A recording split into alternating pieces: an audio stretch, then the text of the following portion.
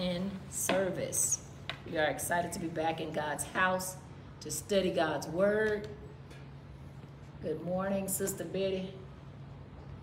Sister Betty always says good morning when she comes on. Good morning, Sister Sandra Ross. Good morning to all of you who are here in Sunday school this morning. I don't know if you know it, but it's a blessing to be alive. These numbers are consistently surging, but God has blessed every one of us to be alive.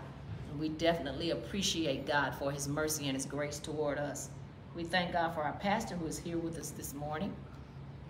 Lord bless you. We are thankful for this opportunity to be in the house of the Lord. The Lord has so wonderfully blessed us, and we owe him the praise, we owe him the glory, the honor that belongs to him. Let's have a word of prayer, and then we're going to get started with our lesson momentarily. Dear God in heaven, again, we thank you and we praise you. We give you glory and honor. We want to thank you, God, for all things, all of your blessings that you have bestowed upon us. Thank you, God, for life, our health, our strength. We thank you for the church family, loved ones, our own family members. Yes, God. Lord, how you are keeping us even in this troublous time, this pandemic, Lord, that we are dealing with. We're here, God, because of you. And we thank you. We thank you for what you've done. We thank you for your many blessings. Lord, we thank you for our health, our strength. We thank you, God, for your goodness, your mercy. You let us go to bed last night and you kept us throughout the night. Yes. You didn't let our houses catch on fire. You didn't let the robber come in. And we are thankful, Lord. We've been traveling in and out of town and around the city. Yes. And you've kept us, Lord, giving us traveling mercy. We thank you. Lord, we just thank you. And we pray, God, that this day, Lord, that you would bless your people. But we need a word from heaven today. We need a touch, God. We need to be renewed. We need to be revived. Help us, Lord, that we may draw closer to you.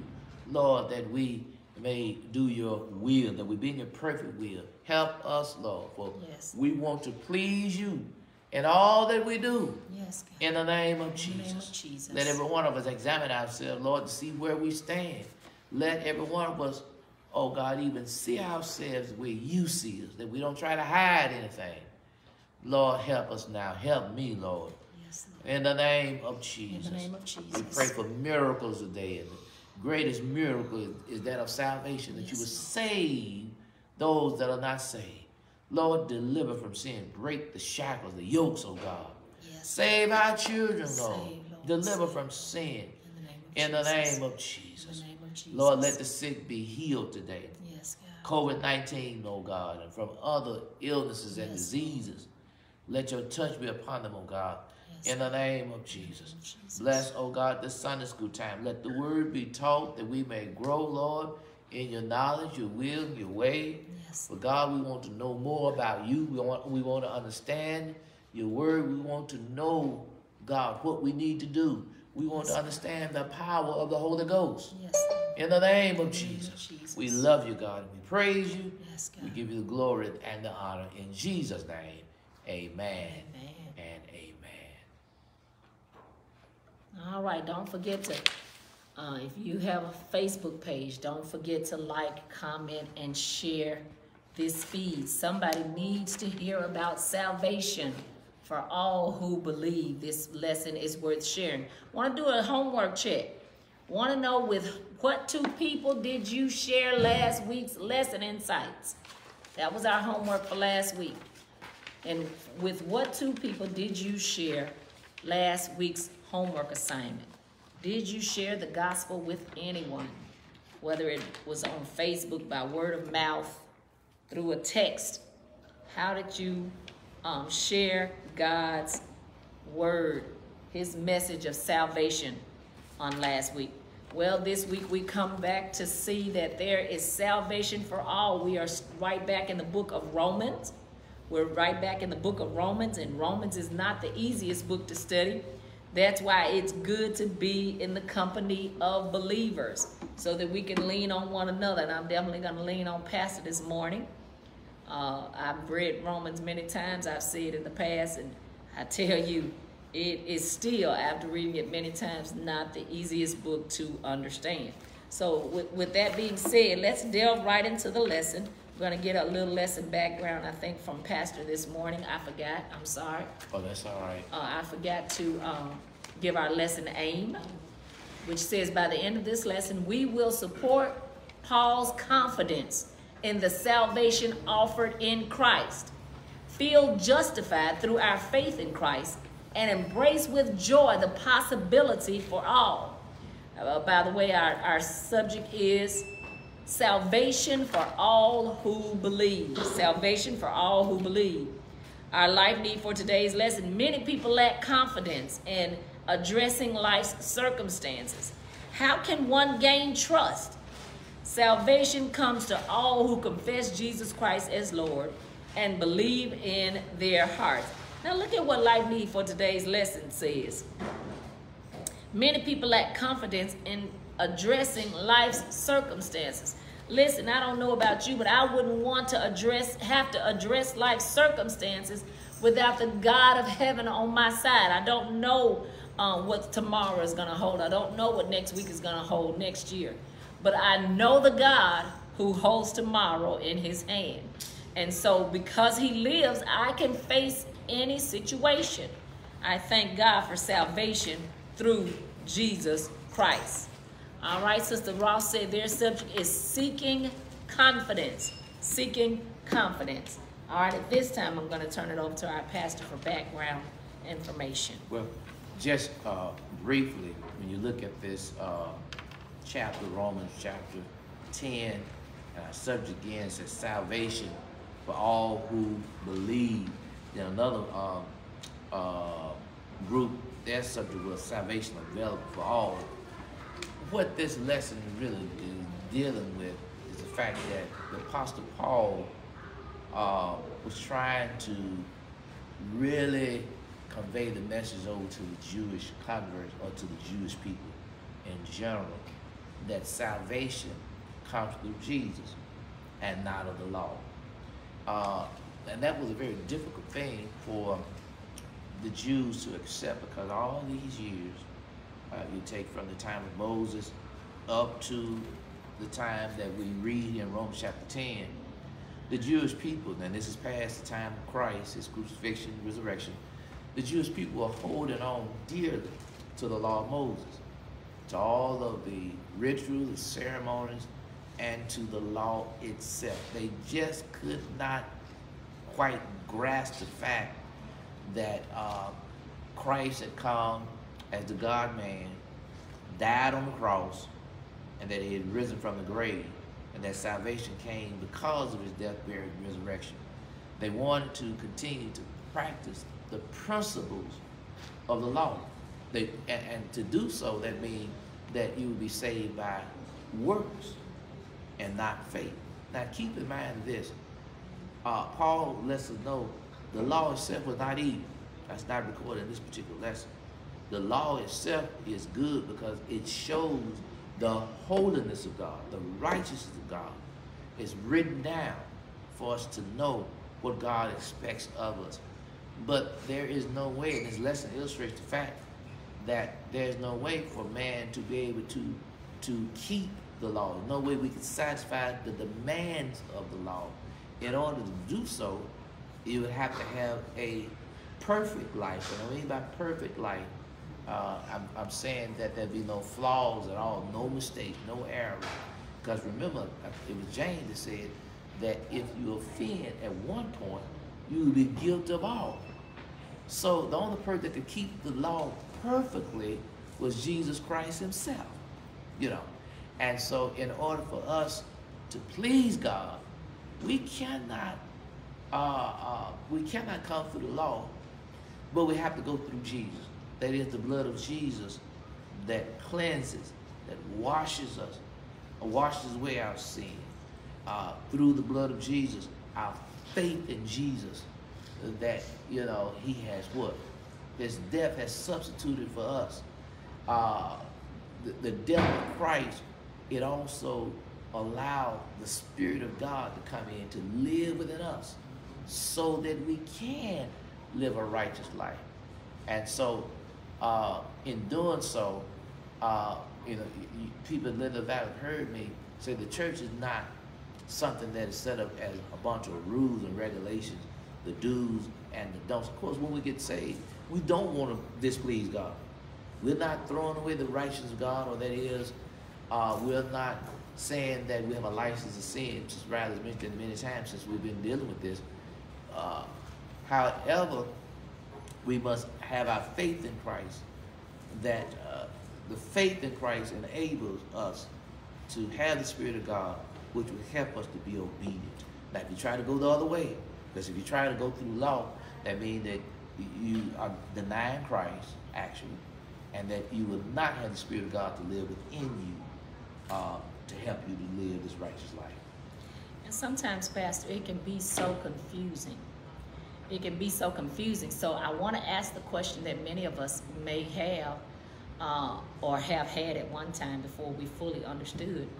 Why would the law be given if it was impossible to keep the law? Explain that again.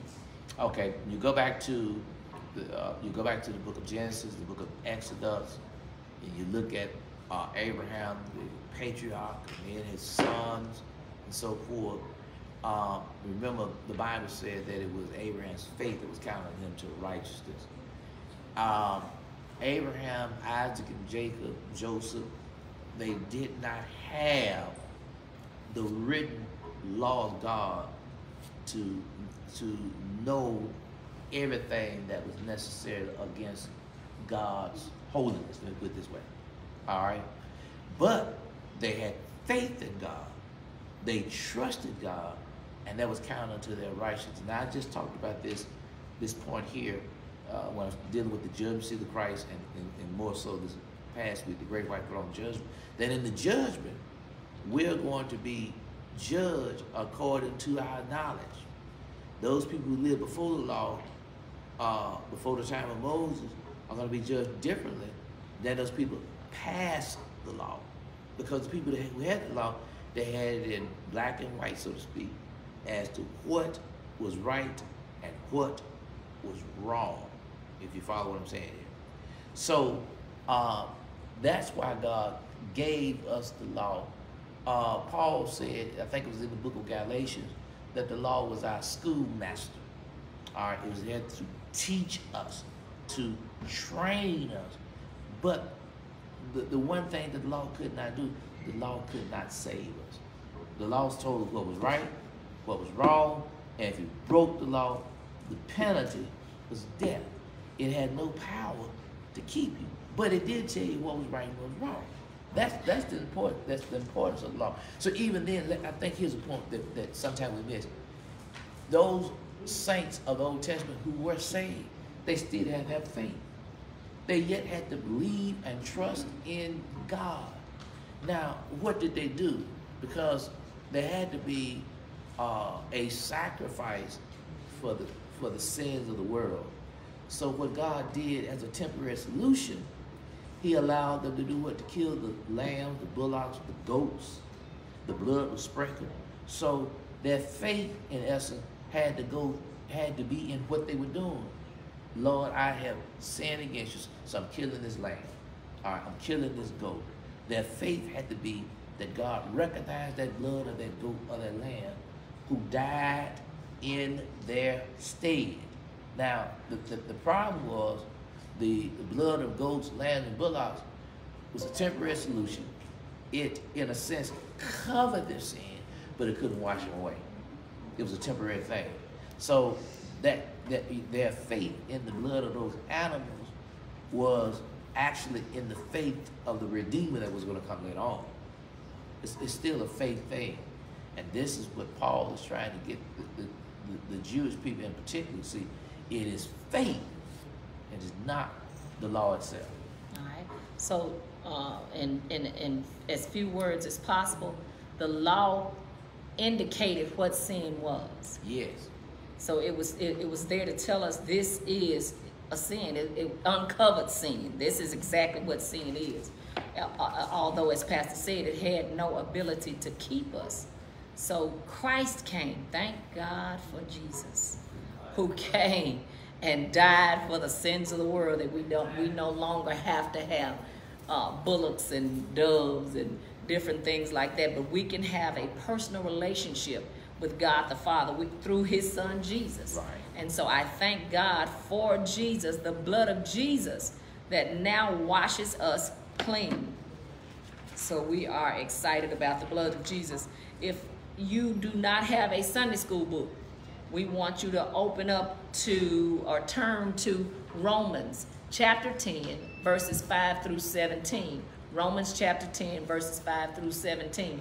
Thank you, Sister Ruth Henry, for sharing your homework from last week's. If you are on Zoom, Sister Henry went to the chat book and shared with us who she shared with on last week. So we thank God for that. All right, let's go to our first outline. Our first outline, Paul proclaims the gospel. Paul proclaims the gospel, and that comes from Romans chapter 10, verse 5. I don't know why they got one verse in the first outline. I'm going to go to the second one. Christ fulfills the law, and I'm going to go ahead and do 5 through 7. All right, futility of the law. Futility of the law, verse 5, and then Christ fulfills the law. All right. For Moses describeth the righteousness which is of the law, that the man which doeth those things shall live by them. But the righteousness which is of faith speaketh on this wise: say not in thine heart, who shall ascend unto heaven, that is, to bring Christ down from above, or who shall descend into the deep, that is, to bring up Christ again from the dead. All right, so the futility of the law, in other words, the law did not have the power that we needed. The pastor has already so plainly explained to us, the law could not keep us from sinning. The law couldn't keep us from sinning. It simply indicated what sin was. So Paul comes, as he's talking to the Romans, he begins to look at Moses, and he talked about the fact that Moses described the righteousness of the law, that the man which doeth those things shall live by them. So I can't help but read it. The description of Apostle Paul gives us of the righteousness of the law is written in Leviticus 18 and 5. Ye shall therefore keep my statutes and my judgments, which if a man do, he shall live in them. Paul is speaking of God's command to the people to observe and keep the moral law.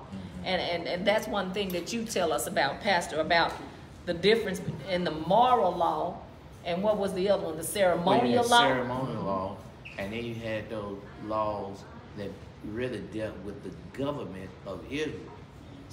Let's go a little bit further with this. You see, the law itself was really intended for the nation of Israel only, because the nation of Israel was to be an example for the entire world, to draw others to Christ. So you had all these laws. If you read Exodus, Leviticus, Deuteronomy, some of the laws told the king what he was to do, how judges were to conduct judgment, and so on. So there were health laws, all right, as to what they need to do. It went down to even to the point of what they were to eat and what they were not to eat, all right?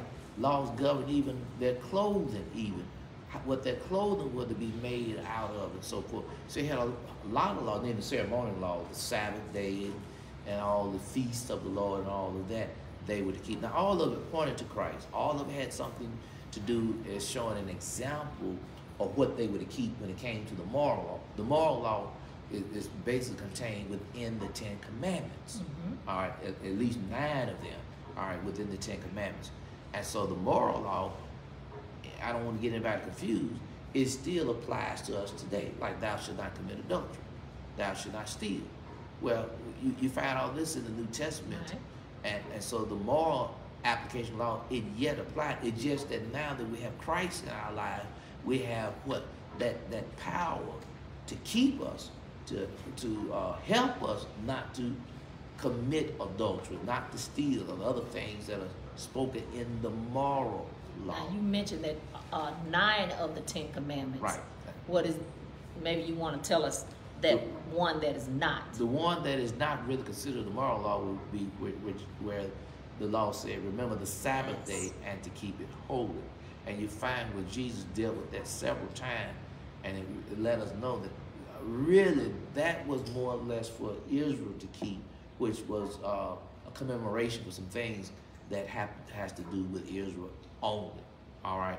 So the law itself was never to be placed on other nations. And then once Jesus came to die for the sins of the world, Jesus fulfilled the law, which meant that now, if we want to be saved, our faith had to be in Jesus himself, and not in the law.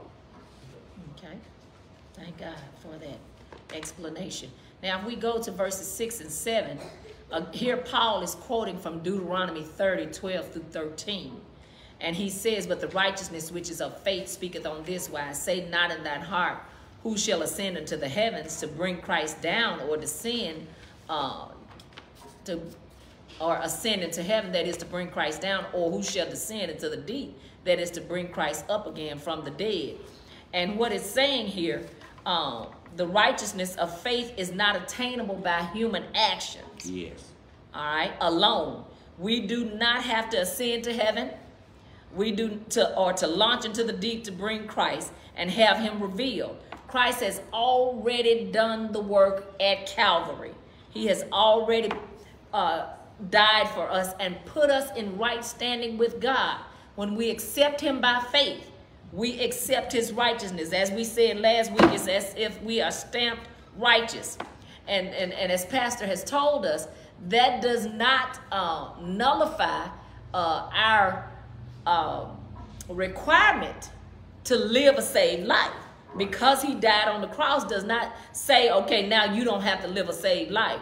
You know, all of that is covered by the blood. We can live whatever way we want to, as long as we, and I say that because many people teach that even today, that because of what Christ did on the cross, they feel like we can go, you know, as long as we come and we repent, say, I believe in the Lord, we move on and go on about our normal living, or that is our normal living outside of living a life that is dedicated to Christ. And let me show you something. That's why God was angry with Israel many times under the law, because they felt like once I kill this goat or this lamb, and the blood is going to cover my sins, then I can go right back and do the same thing all over again. They made no effort to try to do any better, or to have the faith in God, that which actually came through the shedding of the blood of those animals.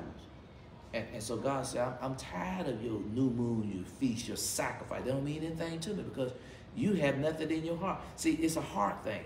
Yes. And it had to be a heart thing even in the Old Testament. This brother was trying to say something right quick. Come on, speak loud enough so we can hear you. All right. I tell you, we had trades on bulls and goats. We had trades on bulls and goats today, we'll be in trouble. Amen. We would. Right.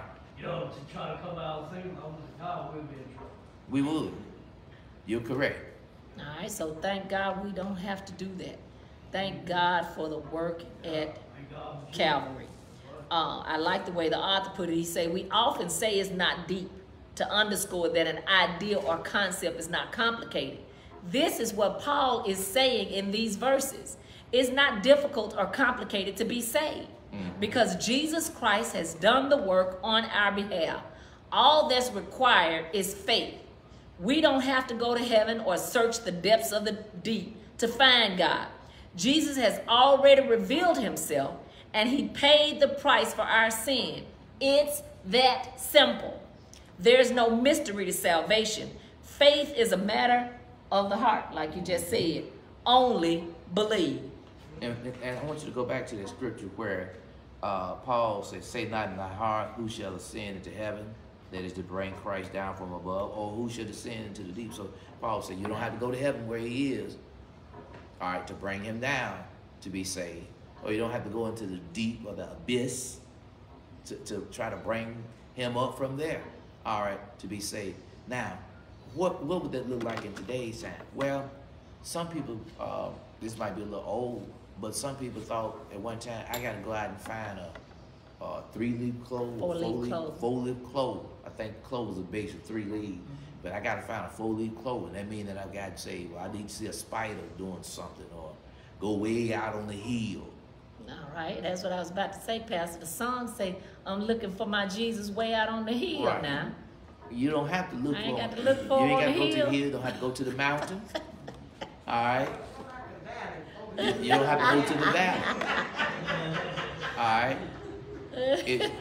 If wherever you are, if you simply seek the Lord and talk to him and in all sincerity, the Lord will save you. This is what this lesson is really talking about. And then let me go a little bit further, because some people think, okay, that when the Lord saved me, I have got to shout. I have got to cry. I've got to have a certain feeling, although we are emotional people. And when people get saved, many times they become emotional because they think about what God has done and He saved me, and they start shouting. But you may have another person who's not really what you consider an emotional person, but they repented of their sins. And when they repented of their sins, without showing any emotion, they meant what they said, and God saved them. And they did not show any emotion. So it's not something that I've got to do. Now, I can go a little bit further. In some religions outside of Christianity, they believe that they must beat their body into submission. You've seen, I think, maybe on television, Buddhist monks who take these objects and they take their shirt off and they just whipping them back, just instead of whipping, just beating it back till they start bleeding and so forth. And they think that that's what's going to cause salvation. None of those things are going to cause salvation. You can't do anything on yourself. You simply have to believe. And that's what people can't quite understand. All I got to do is believe and have faith in what Christ has done, and the Lord will save. I like what Sister Patricia Barrett said. Our faith should cause us to be a living epistle for all to see. You cannot come into contact with Jesus, in real contact with him, and leave the same way you came. If you come into contact with him, you will be a changed person. Yes. All right? Our second outline, faith, not the law. That's coming from Romans 10, verses 8 through 13. Faith, not the law. And it reads, but what saith it?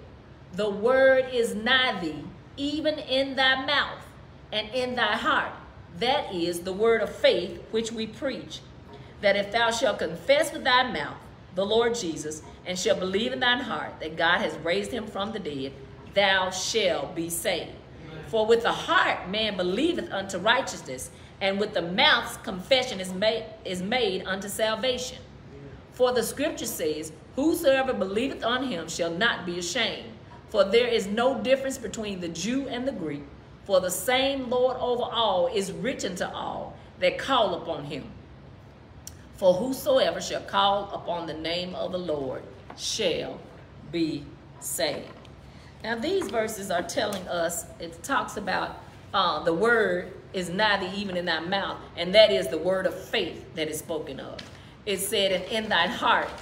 And so the pastor already told us it's a heart thing. And so even though it's a heart thing, there is still going to be this outward confession. If we believe in our heart and confess with our mouth, then we shall be saved. So we have to believe that, some people are trying to go a different way. They're trying to get to heaven. They say there are a lot of paths to God. That's what they like to say. There are a lot of ways to get to heaven. No, you must come through Jesus.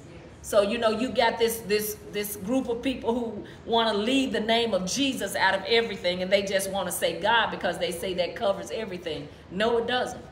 We realize that we must come through the Lord Jesus Christ. We must believe that he is the Son of God. We must believe in his death, his burial, and his resurrection in order to be saved. It's just that simple. And Paul begins to he breaks that thing down. He say, because for with the heart man believeth unto righteousness. So it's a heart thing. I have to believe in my heart.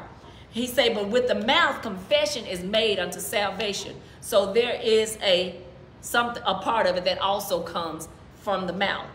And so he then begins to quote the scriptures again. I think these are taken from Joel 2:32. And he says, for the scripture says, whosoever believeth on him shall not be ashamed. Then he goes on to, he wants to make it plain here. There is no difference between the Jew and the Greek. God is a God over all. So I got news for those people who think that there's going to be a separate heaven for some, or that some people are not going to heaven because of their ethnicity, because of their nationality. God is a God of all. So anyone, so you know, a lot of times people will take the last part of this verse and they'll just take that and say, you know what, all you got to do is call on the name of the Lord and you'll be saved. But when you put this in context, what it is saying here is teaching us that whether you be Jew, Greek, whether you be black, white, whether you be regardless of what your nationality is, when you call on the name of the Lord with sincerity, believe that he has died, he's been risen, then you can be saved. So it's not so much that, you know, they take it and they just say, well, you know, all I got to do is call on the name of the Lord and I'm saved. There's a life that we still have to live. All right, Pastor. Go ahead. I mean, that's what I have for this one. Okay. Well, I think you did a real good job on this, and it was the verse that you said was coming from Joel was the 13th verse. Whosoever shall call upon the name of the Lord shall be saved. And I'm sorry, yes, verse 13. You're correct in what you said, that a person must believe. All right, so it's more than just calling on the name of the Lord. And when you say believe, you got to believe in him as a Savior. Yes. Then that faith has to go further. I've got to believe that when I call on him, that he will save me. Some people believe that believe in Jesus. For example, the Muslims, they believe in Jesus, but they don't believe he's the Son of God. Right. So then if they don't believe he's the Son of God, then they cannot believe in him as a Savior. Right.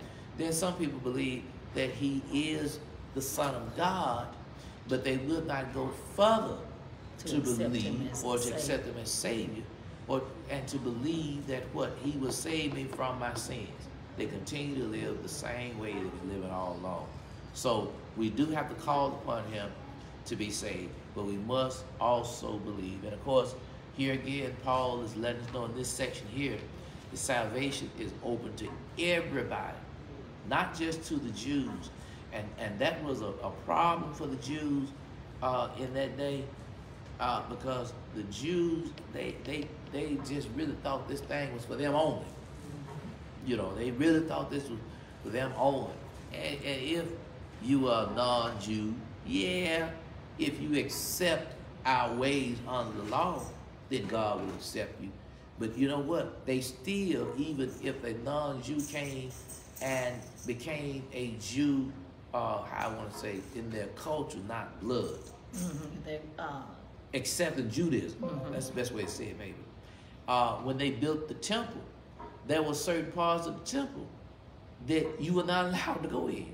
Because if you go look at the diagram of the temple, that was what you call the court of the Gentiles, where non-Jewish people who trusted and believed in the God of Israel, they could only go there. They couldn't go any further. Then there was segregation between male and female, because they had the court of the women. Women were not allowed in certain parts of the temple.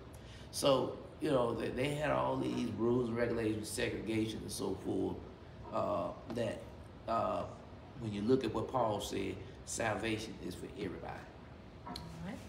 Sister Knighton Jones is letting us know that they left off the last part of the outline, which is verses 14 through 17. Let's take a look at Romans chapter 10, verses 14 through 17. They did not include that in the explanation, the commentary of our lesson. Yes. Can I make a comment? Oh, absolutely, please. I was just thinking, and just picking back on what you two were saying, the confession with the mouth that's the easy part, I think, and that's why we see so many people confessing, you know, to be saved, but not changing or still in their sins because they missing that second part, believing in their heart. And that heart thing, that's where we are falling off. Because I know I grew up in the church and have been up to the altar and saying, Lord, forgive me for my sins. But I missed that part when I was believing in my heart. And when I started to believe that thing in my heart, my desires changed. My will changed. I started giving my will over to God. And then I started seeing a change in my life. And I saw that I can live being sin-free and believing in God. But I think that's the boat a lot of people is missing, where they think they're saved because they confess and they're not changing what's in their hearts. All right, that's a good point. Very good point from Sister Knighton Jones. So yes, it's as Pastor said, when we say it's a heart thing, when you really believe it in your heart that Jesus came and he died for my sins, how can we, the Bible says, how can we continue therein? I mean, it's like one scripture talks about crucifying him afresh. When we know that he has come and he has died for the sins of the world.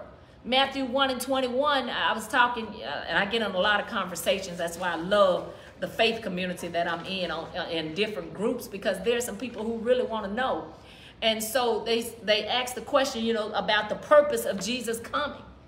And so Matthew 1:21 tells us that he came to save us from our sin. And I like the way Evangelist Paz said, you can't be saved from something and still in it. He talked about the fact, you know, you think about a person, if you're out at sea and you've been thrown overboard, yeah, and then somebody throws you a lifeline and saves you from drowning. If you have been saved from drowning, you're not yet in the water. You're not yet over there flapping and trying to, you know, do it on your own. And so that's the same thing. It is a heart thing. Sister Knighton said, it's one thing to say, yes, I believe that Jesus is God. I met him out on the hill. You know, I know the man. You know, we've heard all of the phrases. But when we really know him and when we really accept him in our heart, there is a change in behavior. It is manifest, as Sister Patricia Barrett told us earlier, it is manifest in the life that we live. So, yes, there is two parts here to this scripture. Talks about believing in our heart. Pastor, you need to come on back now. Believing in our heart and confessing with our mouth. All right. So thank you, Sister Knighton Jones. Anybody else? Yeah, come on. Unmute and talk to us. We love it when you talk to us. Sister Patricia Barrett say, Lord, give them the right understanding of accepting Jesus as the only way to salvation. Yes, that is our prayer. Come on, Sister Sharon.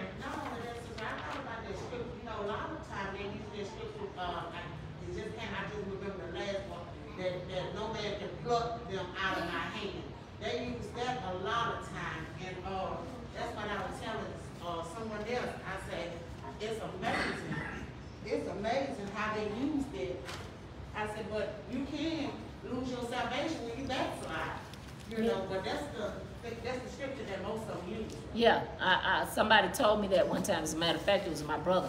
He said, the Bible says no man can pluck me out of his hand. I told him, no man can pluck you out, but you can get out of your own free will. He does not hold us hostage.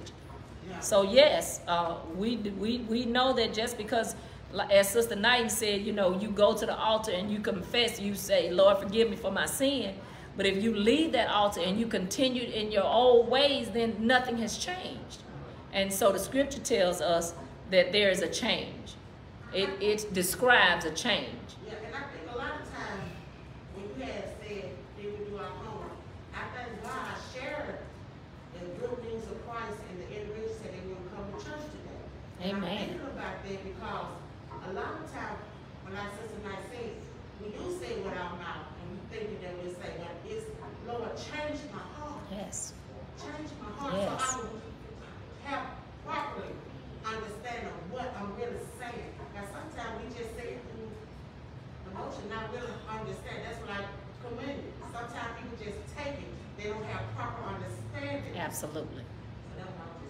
All right, our last outline, verses 14 through 17, and they read, how then shall they call on him in whom they have not believed? And how shall they believe in him of whom they have not heard? And how shall they hear without a preacher? And how shall they preach except they be sent? As it is written, how beautiful are the feet of them that preach the gospel of peace and bring glad tidings of good things. But they have not all obeyed the gospel. For Isaiah saith, Lord, who hath believed our report? So then, faith cometh by hearing, and hearing by the word of God. All right. So, you know, Paul, this is a continuation of verse 13, because he says, for whosoever shall call upon the name of the Lord shall be saved. But then he began to ask a series of rhetorical questions. He said, now, but how can they call on him in whom they have not believed? So we're talking about calling on the name of the Lord. He said, but you can't call on that name if you have not believed him.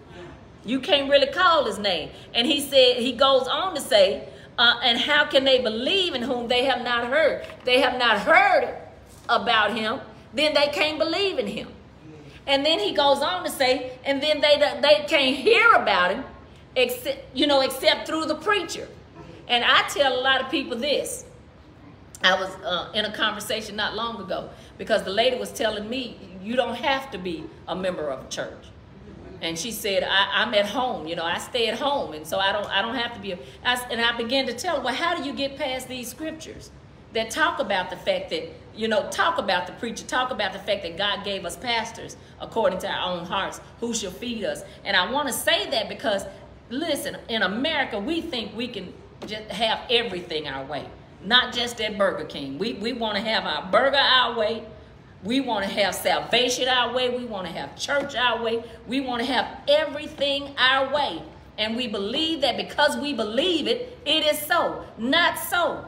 The word of God dictates how we should live. And so Jesus himself instituted the church. And so the church, and when I say instituted the church, the church age, I guess you say, came through him. But what I'm saying is this. All of these things were set up for the best possible outcome for the believer. When we come here, we do hear the word. How many times have you come to church and God spoke a word through the man of God? He does not deal with us the way he deals with his manservant. As a matter of fact, a young lady just told me last week, Pastor, you said something in the message. I had just been getting on her about coming to church, and you said something in the message, and she said, I knew when he said the Lord was talking to me. So many times, if we sit at home and we just think all of these things of ourselves, and then we're not in a Sunday school, we're not in Bible study, we have no one to help us process our thoughts, help us understand these scriptures, how Pastor is helping us on today. We can ask questions. We can give our thoughts. There is a reason for us coming together. How many times have we tried to get here to the people of God so that we could cry out to God in corporate prayer, so that we could get to the altar and cry out to God because the load was too heavy, the load of life. Sometimes the load of life gets too heavy. And sometimes all I want to do is to get to the believers, get to the saints so that we can pray together, so I can hear that testimony. Listen, it is a blessing to have the preacher. The scripture goes on. I think this is a quote from the Old Testament that talks about how beautiful are the feet of them that preach the gospel of peace and bring glad tidings of good things. You say Isaiah, yes. Nahum and Isaiah, actually. Nahum and Isaiah. But he goes on to say, but they have not all obeyed the gospel. Because Isaiah said, who hath believed our report? And so he says this, faith comes by hearing, and hearing by the word of God. Listen, you need to hear the word of God. You need to read it. Absolutely. You should have an individual prayer time or time that you read the scripture, but you need to hear from the man of God. All right? Pass what you got. Oh, that's it? Because the time is Oh, I time Let out. me tell you something. Come on with it.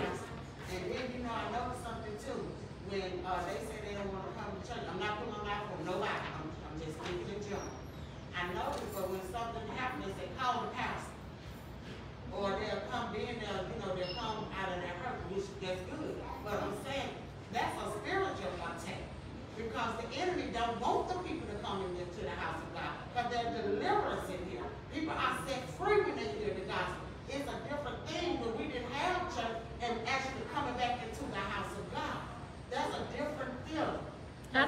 Yes. That's a difference. Absolutely. And that's what the enemy don't want the people to really feel the presence of God, because they know that in God's house, this is his house. And then he have got a man after his own heart to tell the people, to minister to them, but the enemy want them to be there, don't want them to come in and be set free. Absolutely. I believe every one of us in here can remember a time that we've been healed. Yes. Right here in the house of God. Yes. We've been delivered. Amen. Many of us can. So yes, it's good to do all of those things at home, and you should. But none of those things substitute for the house of God. That's why the psalmist said, I will dwell in the house of the Lord forever. Because he realized the benefits in dwelling in the house of the Lord. All right, let's talk about our homework. There are people all around who need to hear the good news of salvation. Determined to witness to someone in your family, on your job, or in your community. Pray and ask God to show you that specific whoever who needs a Savior. Ask the Lord to help you to find the right time, the right place, and words to lead that person to salvation. All right, that is our homework for the week. We thank God for all of you. Thank God for the comments from those of you who are on Facebook, those of you who are on Zoom. Thank you for those great comments that you gave us. I like what Sister Patricia Barrett said as I close out. We must compel people to come, hear the word. Our lifestyle is one way to draw them. God's word tells us not to forsake the assembling of ourselves together.